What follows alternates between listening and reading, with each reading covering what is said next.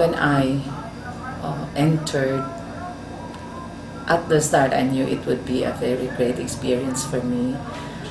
The title itself was very inviting, but the music and the ambience of the place really contributed to that feeling of like coming very close to Jesus. And so when I went through like step 1, step 2, step 3, I think that's where I really started thinking, especially when I wrote in the journal. I opened my heart to the Lord. But the best part was when I came face to face with my weaknesses.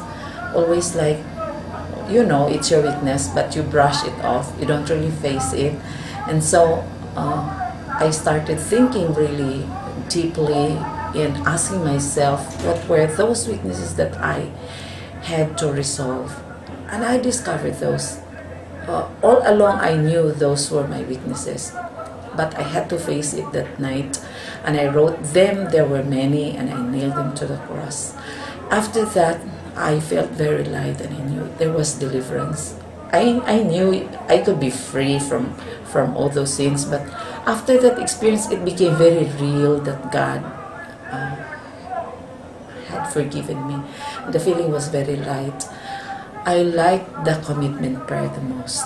It like sealed my promises, and I offered a prayer like, Lord, I really want to really be like you. It's always my struggle.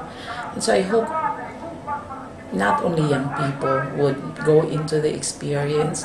Sometimes adults would say, it's not for us, but I think all of us need the experience.